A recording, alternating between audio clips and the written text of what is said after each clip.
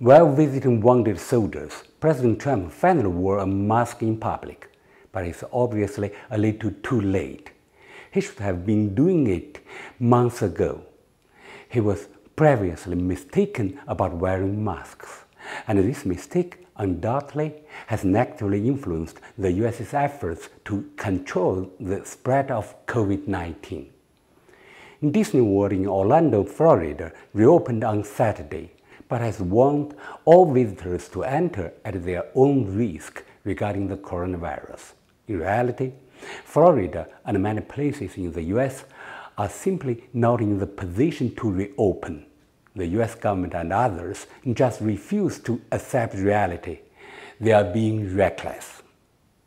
The US now saw 70,000 new coronavirus cases in a single day. The country has already descended into chaos.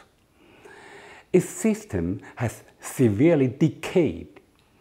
If they keep at it and try to force their way through, more Americans are going to be infected and the death toll could reach unbelievable heights. And the US economy will be dragged down even more. Perhaps it's time for the US and China to put aside their differences and join together in the fight against this global crisis. The US would benefit more from doing so.